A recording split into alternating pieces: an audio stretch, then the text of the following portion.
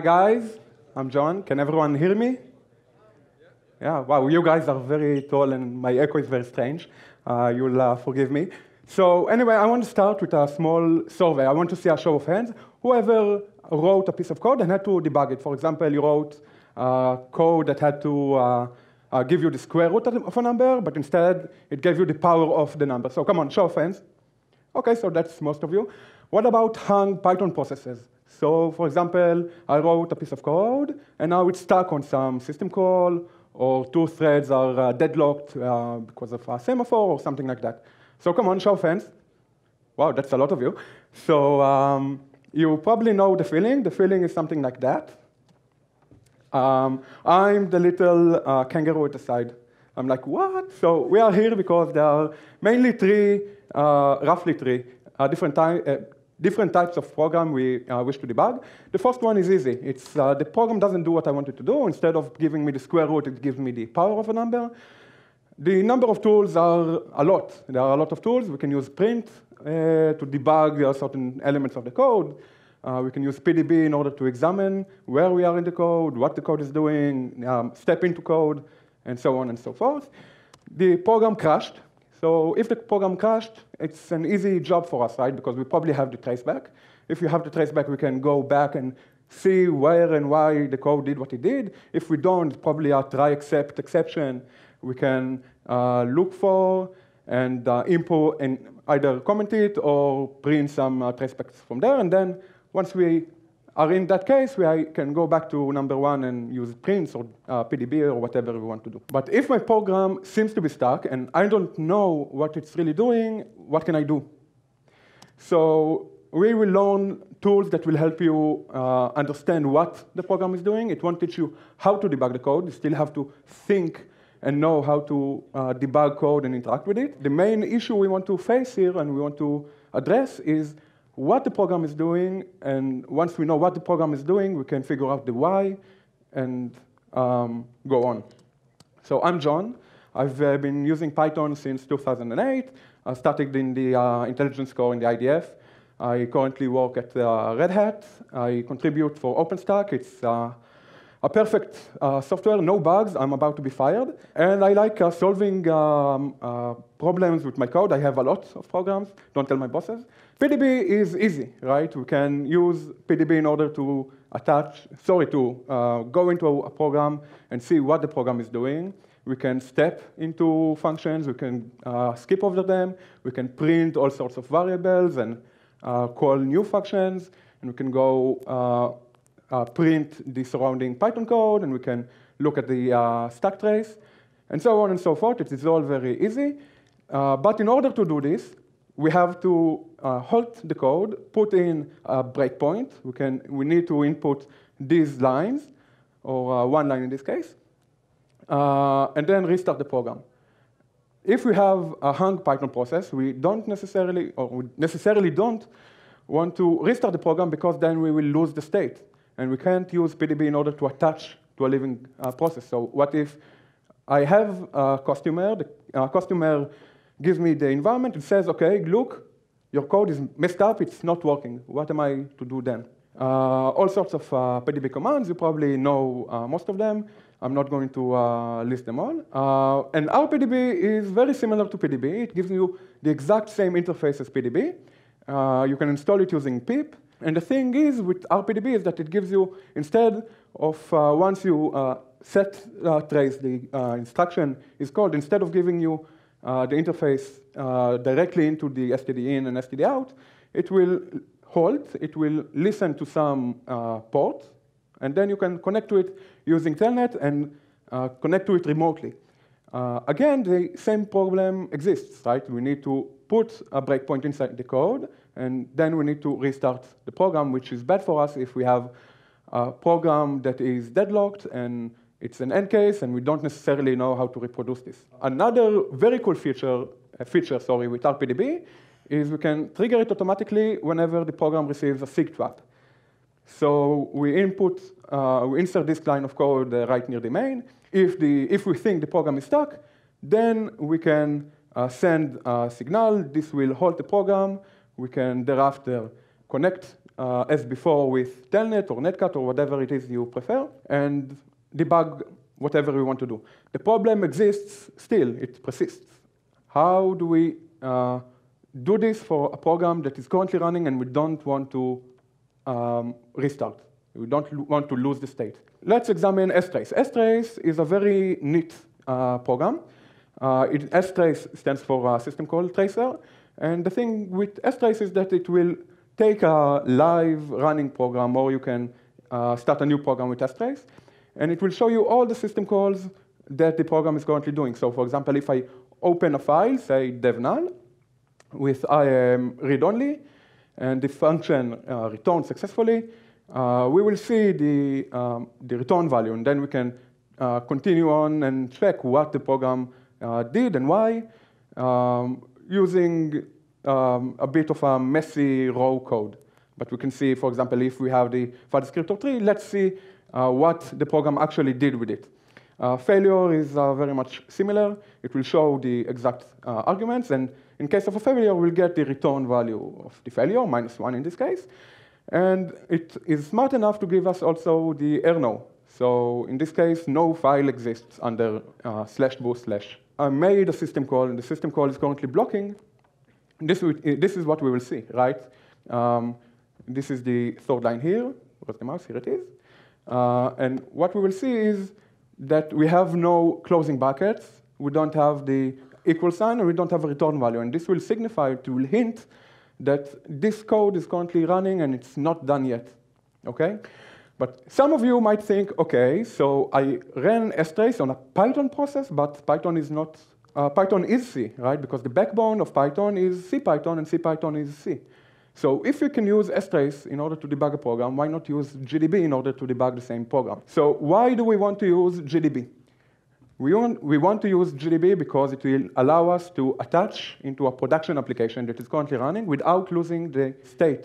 We can go into the code, we can attach to a live process and debug whatever we want to debug, like PDB, hopefully.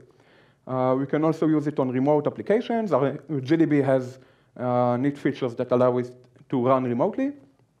And RPDB also is installed from pip. Not all deployment environments has pip to begin with. GDB is something very common, and most environments should have GDB, in my opinion. So if you can attach to a program, it will answer the question, my program seems to be stuck, and I don't know what it's doing. Let's use GDB in order to attach to a program and see what's going on. Okay? So a few basics, very easy. We can connect to a running process using GDB -p PID. -p stands for process ID. We can then use C in order to continue the run of the code. We can use Control-C to stop it again. We can use Control-D to detach it from it completely and let the code run on its own. The commands are very similar to PDB. What I did here in this slide, I just copied the exact same slide from the PDB one. So we can list the surrounding C code and see the C backtrace and so on and so forth. But the question is, wait, I have a Python process, right? We don't want the C stack because the C stack contains data that is relevant to the C Python, and we want to see the Python stack. So for example, we have this code. Okay, it's very simple. We have a main function. The main function is called foobar with some amount, and foobar will sleep for that amount. It's very simple. So I ran this code, and we will run it again in a few minutes. I ran this code, and then I attached to the program with GDB, and this is what I saw. This is a function call in CPython. We have a function called pyeval framex, and the eval framex is, okay, I ran a C program. I ran a Python instruction, and it is in the file example1.py, in line 10, in module, whatever the module was. It is followed by call function. The call function will have a stack address, like a C-based memory. We can maybe inspect later on. We have some optimized code right here. We will observe and see and address it later on. And this is followed by a fast function. And this is basically run this code in Python as displayed by the CPython interpreter. Calling into the kernel, for example, making a system call looks very much the same. We have pi eval frame x, again in some file, again in some line, in some function or module, or whatever it is. Call function is followed. Then we have time sleep, float sleep, and select. And this select here is from the libc. So this is already the C code that is actually run.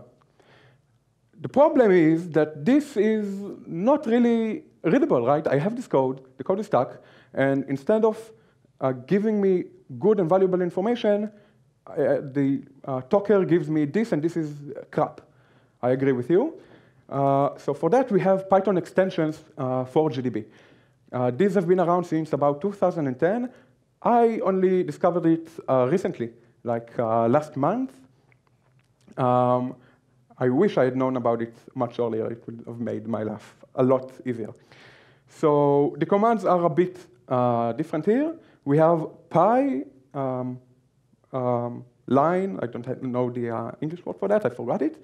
And then list. We can use pi bt to inspect the Python stack trace, pi print in order to print Python variables. So this deals with not the C code. It deals with the Python code. So this is what we want, right? So if we have the same code, PyList will give us the Python code, okay? And it will also give us this little arrow here, and it will say, okay, this code currently at the current line that is running is line 6. And backtrace will give us something that is a lot more human readable and friendly. We have here example 1. Okay, so this is exactly the same code. I had the shebang line here. Never mind that. I'm not lying to you, okay? Let's run it. First, let's examine it with ftrace. Oopsie. We need to run it with Python, obviously. Okay, so now we see, for example, we have the open. Can everyone see that way in the back? Yeah, okay. So we have, for example, the opened file called the etc local time with this and that arguments, and the value that was returned is 4, and then we can use fstat in order to see what, then we can see that the file descriptor here is used in fstat, and read, and seek, and so on and so forth until it is closed. Errors are displayed like this, like we saw before, and select is something like this, but now we see there, again, no closing brackets, and no equal sign, no return value, so the program is indeed stuck. Let's run it with just Python. We have example 1. So the program is running, okay? The process ID is 10155. So GDB minus P in order to attach to the program, 10155, okay? So now we see a lot of read symbols, etc., etc. This is all sorts of debug information that tells us, okay, I am running this code. We have here libPython here, so it knows all the symbols. So for example, we can now use list in order to see the surrounding C code, okay? But this is not what we want. We want to use PyList, and this will show us the Python code that is currently running, and PyBT will show us the backtrace that is currently running. And this is what we want, right? This will give us a lot more flexibility in seeing and examining code. PyPrint, for example, on amount will show, okay, amount is a local variable, and its value is 1337, okay? Another example that is very nice, okay? And this is based on something we actually encountered at work, only a lot more simplified for you guys. So what this program does is it runs popen on some code. We will see what that code is in just a minute. It will say, okay, my process ID is that and that. My child process ID is that and that. Code will sleep for a second. It will send seek term to the process in order to kill it, and will wait until it is actually dead. The main function registers some signal, signal handler, sorry, while true, print some value to the screen, okay, until there is some exception. If there is an exception, break, and do exit will simply say, okay, I'm about to exit, flush the std out, because we've written a lot of data in a while true. We want to flush the std out, and then we want to close it. the seek term handler will change the flag to false. So the while true loop will become while false. The code will stop. So let's run the code. Python example 2. Okay, so the program is indeed running and stuck. Okay, I will hold this one. So 10201 minus p.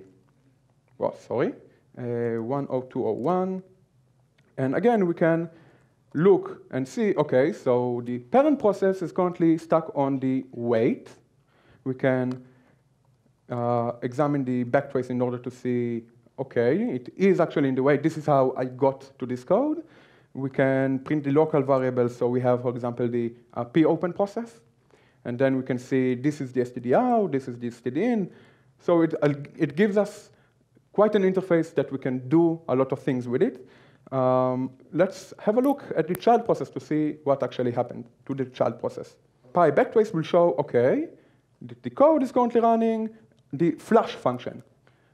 Okay, so now we have the parent process, we have the child process, and now we know that the child process is stuck on the flush method. Why? I'm not going to get into it into much details, because not something that is covered in the lecture. You can come find me after the lecture if you want to. But we can use PyList in order to see the surrounding code and verify, okay, this is the surrounding code. You can also, for example, list the fifth line and so on. So it is a very Python-like interface that we can do a lot with it. You can go up and down the stack and see what code is running and why. Okay? So all very nice and well. We also have thread support, right? Because the GDB can attach to some process, can attach to a process, and this will make all the threads that the GDB is, all the threads in the process that are currently running to be halted. This is the way GDB works. So if I have a Python code that is running multiple threads, attaching to a process with GDB will halt all the threads, as opposed to using PDB, where if you set trace threaded Python code, it will only halt one of the threads, and if the other threads are concurrently writing a lot of information to std out, this will make life difficult. We can switch to different threads, and we can apply some command to all the threads. So we can show where all the threads are currently at, Python code-wise. We can list all the surrounding codes, and we can switch to different threads, and we can do a lot of interesting things. This also works with core dumps. Okay, so if we have a Python process, it's running, it's stuck, I'm getting a call during the middle of the night, I tell him, okay, so generate a core dump for me. Okay, once we have the core dump, we can take the core dump, send it back to our offices, and use GDB in order to debug exactly the way we have seen before. A few gotchas. You need the debug info libraries installed. It's some magic Linux does for us. The upside is that when you first run GDB on Python, it will tell you exactly what you need to do in order to install it. It will give you the exact command line. Also, to remember that optimized out Python code makes GDB not work very well. So if we compile Python with -03, expect bad things to happen. And lastly, we need root in order to attach. Right? GDB needs to be run as root or with sudo in order to attach to some process. PyPrint, I didn't show you to make my demo look very cool, but it can't traverse namespaces. So if, for example, we have a class called foo, and foo has an attribute bar, we can't PyPrint foo.bar because it just won't work. PyPrint also can't call functions. Ultimate goal, in my opinion, is using GDB, calling something like PyGDB, and let the GDB call PDB set trace and jump right into the Python code, and that's, in my opinion, the ultimate goal. The code is in the Mercurial, in the Python's Mercurial. Python is open source, so are very welcome to contribute. A few references for you, if you want to look into it a bit deeper. This link here is the first revision in which this was entered into the Python Mercurial. So he asked, what does it do with the GIL? I don't know what a GIL is, I'm sorry. I imagine that it will ignore it. GDB runs on the CPython level. It will halt the C code, and the code will absolutely stop, in my opinion. The person here asked whether or not we need to load some libraries in order to make this code work. All we need to do is install the debugging for libraries. GDB will tell us exactly this is what we need to do. Do it, otherwise your life will be a lot difficult. You don't need any kind of Python libraries imported or something. It just works. Thank you very much.